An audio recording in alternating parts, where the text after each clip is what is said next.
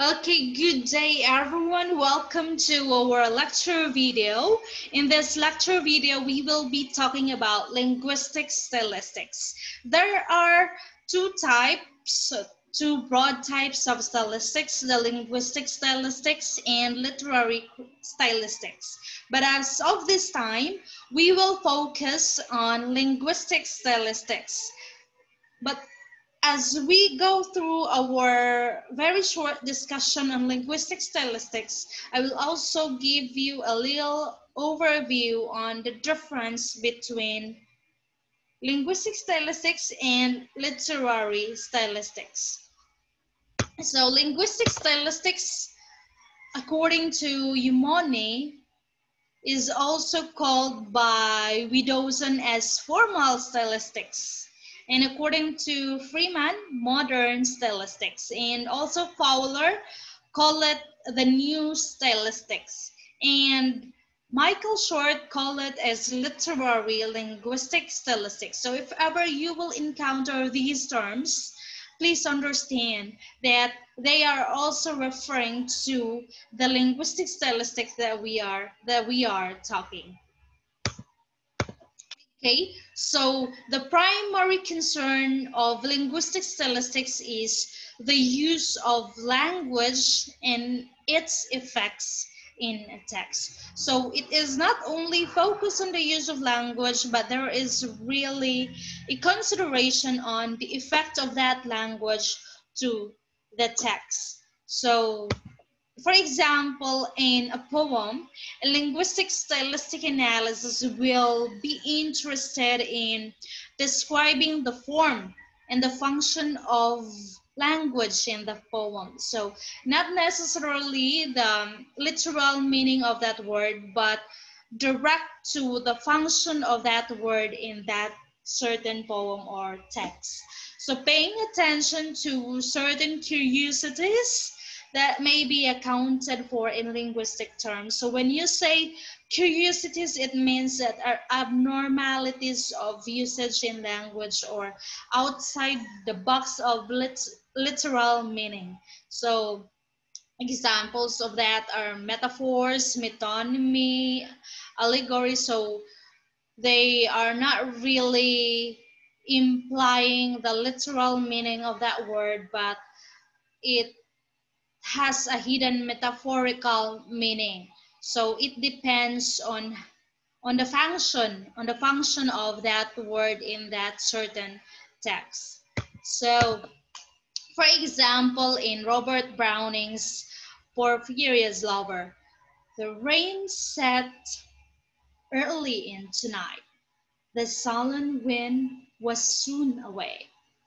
It tore the elm tops down for spite, and did its worst to vex the lake. So the rain set early into night.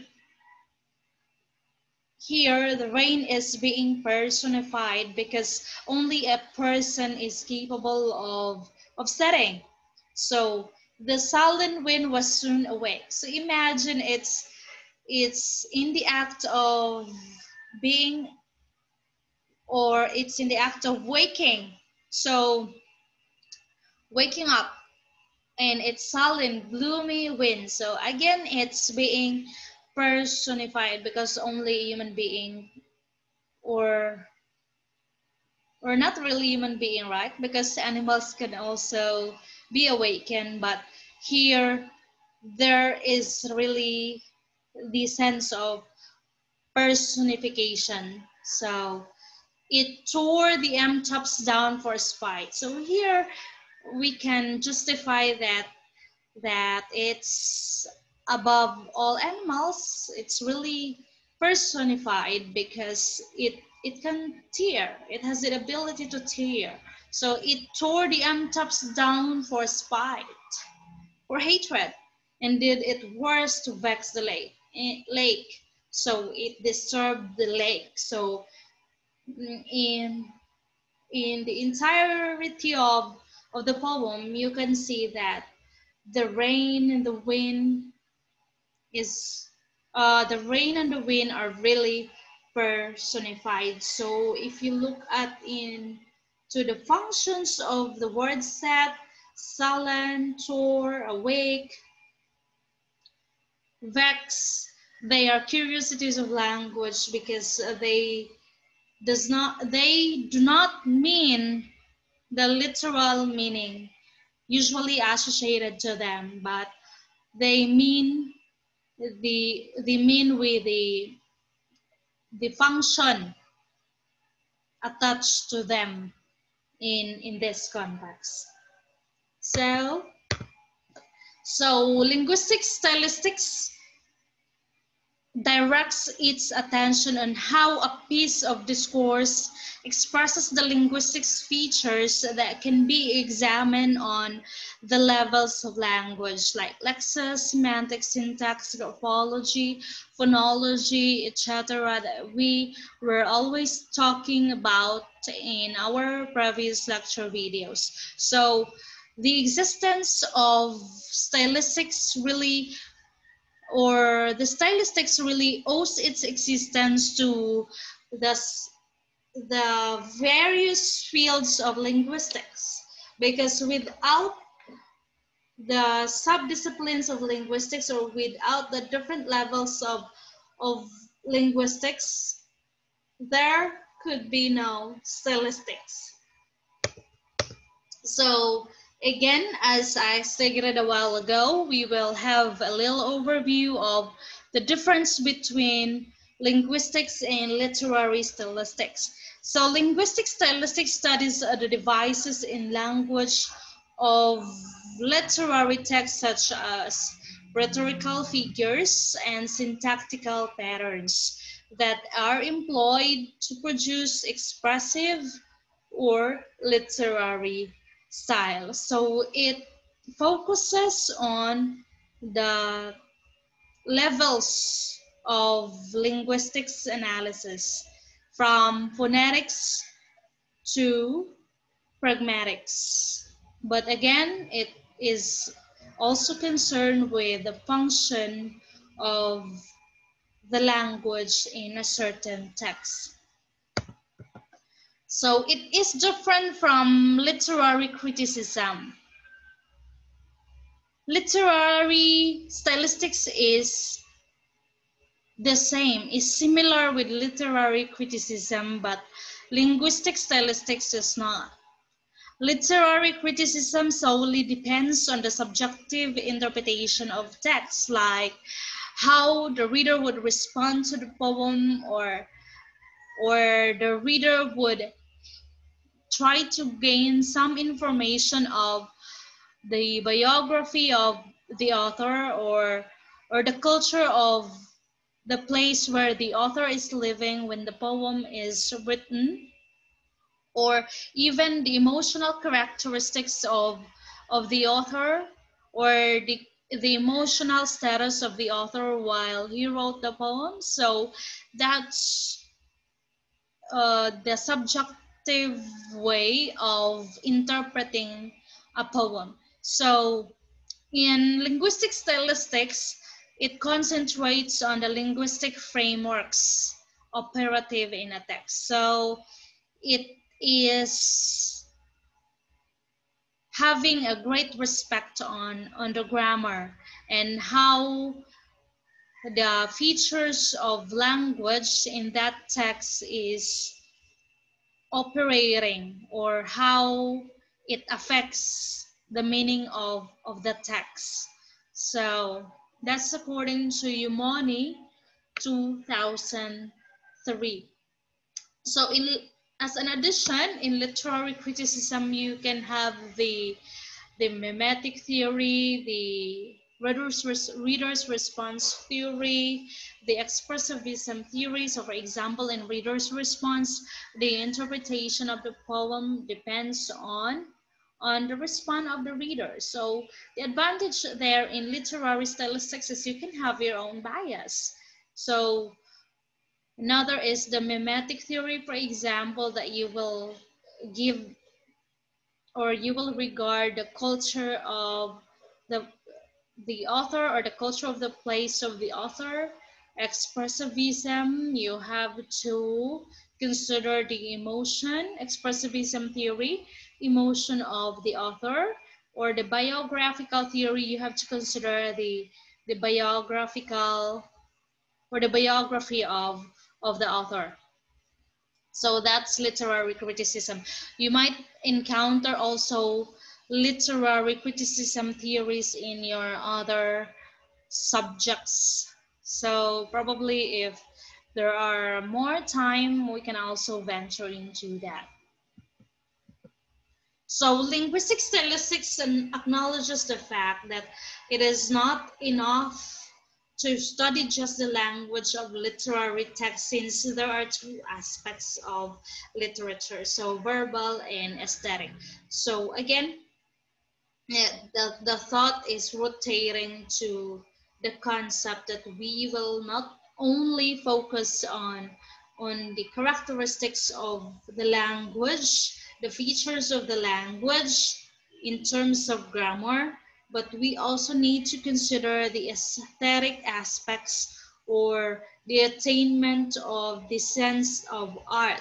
So it refers to how the language has been used to express a message. So there's an art in literary pieces. So for example, in The Heart of Darkness by Conrad, you can see that there is a recollection of past events in the introduction. So the style there, or the technique in delivering the the literary piece is flashbacking. So that's part of the aesthetic aspect, or the aesthetic function of language.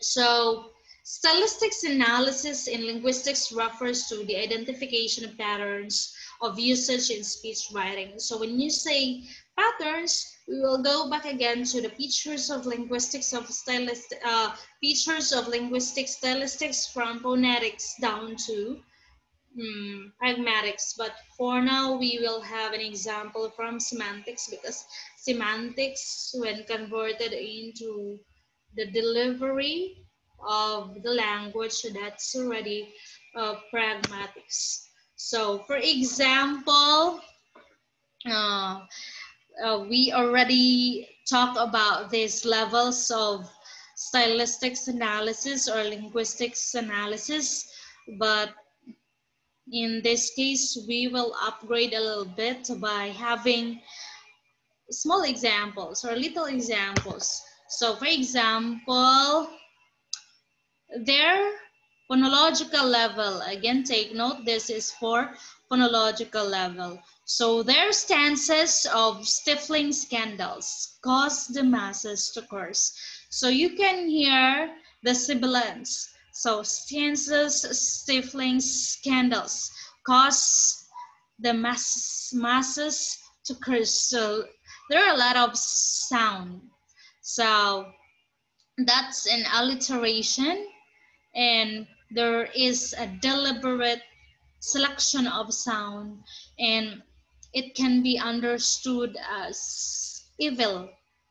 It implies evil, so like the sound of the snakes. So corruption of Nigerian politicians. So in the case of interpreting these lines as referring to the corruption of Nigerian politicians, there is an intervention of literary criticism, because if you do not have any idea that the author is from Nigeria, for example, so you will not be able to interpret that this is referring to the Nigerian corruption of Nigerian politicians. So that's going back to the culture of the place and the place where the author is living. So biographical theory of literary criticism and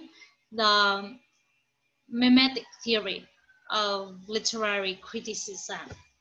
So let's proceed to the next level, graphological level. So again, as you learn in our previous lecture videos, graphology means the arrangement of words, the appearance of the text in the page.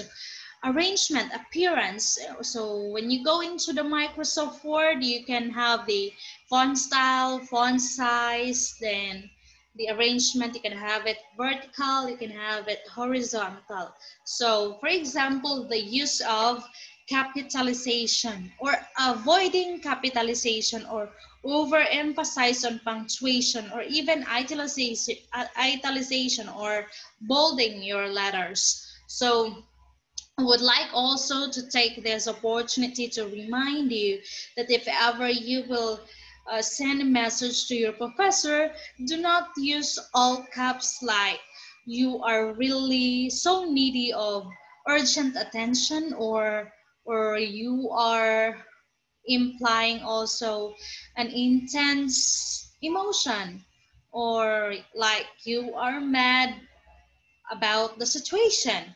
So in order for and if more harmonious communication, avoid the use of capitalization, because that is usually, that may be my bias, but that is really usually associated with intense emotion, negative emotions. So again, if sending a message, avoid using all caps. So another example of a graphological feature is in Emily Dickinson's poem. Emily loves to use punctuation, especially dashes. So the dashes in her literary pieces may emphasize or may give an additional emphasis to her thoughts. So another example is E. Cummings, who ignores capitalization. So in my own bias, if you use the lowercase for all the words in your literary piece, then it may be or it denotes informality or just intimacy. So like if you are communicating with someone who is intimate to you, you are not really particular with capitalizing, even if it's the name of that person you are communicating with, right? So if you are communicating with someone who you think is in higher position to you, then of course you will really capitalize the initial of his or her name. So there's a sense of formality. So the the ignoring of capitalization may imply something. It depends also to the reader on how she or he will understand the ignoring of capitalization. So we have our own bias. So in literary stylistics, that's our reader response. So again, if we are writing, we do not have any control, or we are sending a message, we do not have any control on how our reader or how our listener will respond to it. So the way they respond to it has no limits, and that's out of our control. So it's better for us to be more careful. So another example for graphological level is the Osh's Hillsong. So Osh's Hillsong is a very touching poem because we all go to lowering to ash. So at the end of our mission. So on the wrinkled face of hills, I see my shortening shadow as my sun creeps towards the west hills. Gently, gently, gently, like afternoon's flame, lowering to ash in the evening. So on the wrinkled face, though it's an example of the graphological level, let's also exploit the poem. Let's also exploit the beauty. So on the wrinkled face of hills, so imagine hills having faces, having wrinkles. So that's personification. I see my shortening shadow. So shortening shadow sound, that's alliteration. As my sun creeps towards the west hills, so it's personification again, because the sun will never creep, only human being or other forms of animals can do. And gently, gently, gently repetition. So that's to add an emphasis that it's really very gentle, like afternoon's flame. So if you see a flame, it's glaring, it's very alive, it's, it's very dynamic, but in a certain point of time it lowering to ash, it becomes an ash. So after all the intense energy of the fire, there is a lowering to ash in the evening. So this is a very meaningful poem, because this is this is very relatable to any of us, because we all end up there. We all end up to ash, to ash. Okay, so let's go back to our main concern, the graphological feature. So the word lowering here is arranged really going down to emphasize the emotion of really falling down, or there's a fallback. No? There's a fallback of emotion, there's a fallback of energy. So that's how the word or the arrangement of the word operates in this text. So it gives an additional effect to the text, because that's really the function of linguistic stylistics, to analyze the text and its effect to the text. So that's for graphological level. So graphological level is a very nice feature, graphological features.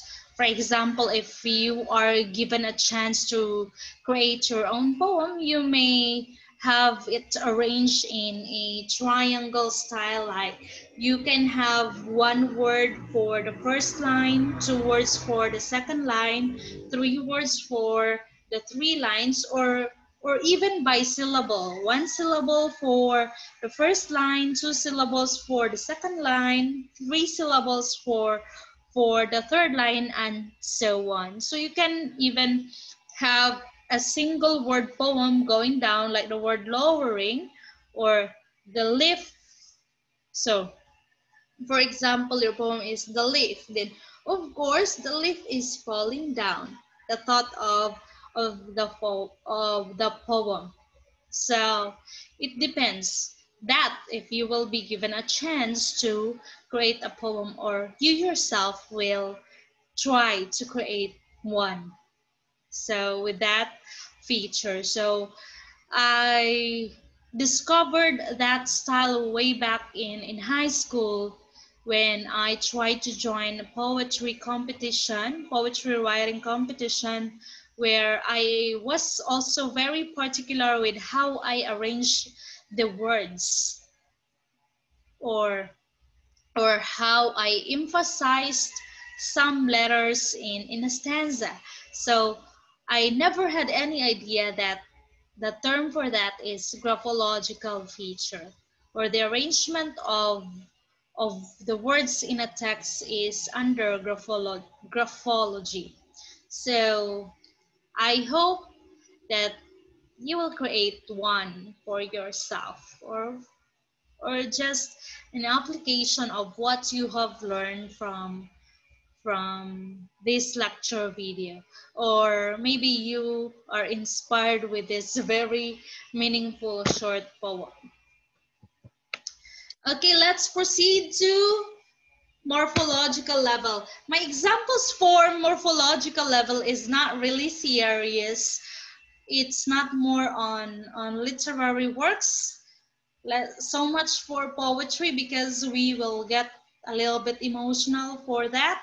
So let's go to examples that will give public relevance or everybody can relate. So for example, summa cum laundry.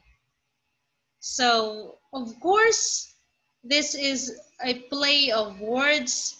So I hope also that with these examples, you will become more observant with what you see around as you loiter in your uh, public market, for example, or in the malls. There are some. I saw some in SM where the name of their store, the trademark is really catchy.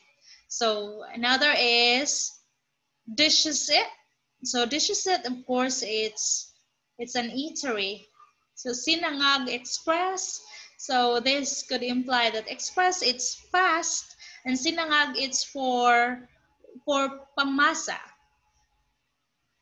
Labhan ko laundry. So it it is a play with a word with this one of Visayan word labhan. Labhan ako laundry. So of course, that's a laundry shop, but it is being played into love, han, ko, like my love, honey, love, my love. So it could imply that I will do your laundry with love. So it depends on how you interpret.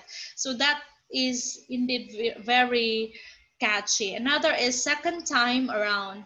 So this is a cliche, but it it means that we will give your like example your defective watch a second time around. So it's a repair shop for watch, for wristwatch or clocks. Then Felix the cat, Felix the cut. So that's for barber shops. The waiter, so that's RTW boutique, for example. So petal attraction, that's for flower shops. Pharmacia with love, that's for pharmacy. So I hope that sooner or later you can also have some of your examples. So this is quite informal for our stylistics analysis because in your study or in your research, for example, in your fourth year, you are required to do your thesis. So you may also enjoy having this, but most would do the literary or will use the literary pieces. So for morphological level. So anyway, there are a lot of morphological processes that you may explore. So in this case, this is also a very good subject for research because this is publicly relevant. So, little example for syntactic level. I hope you yourself will also take the time to explore, find some research, find some journals that talks about syntactic analysis. So, for example, woman without her, man is nothing. In this first sentence or sentence structure, with the aid of the punctuation, the woman is very empowered because without her, man is nothing. But in the second, the woman here is very feminist, depending to the man. Woman without her man is nothing. So in this case, the man is more empowered than the woman. So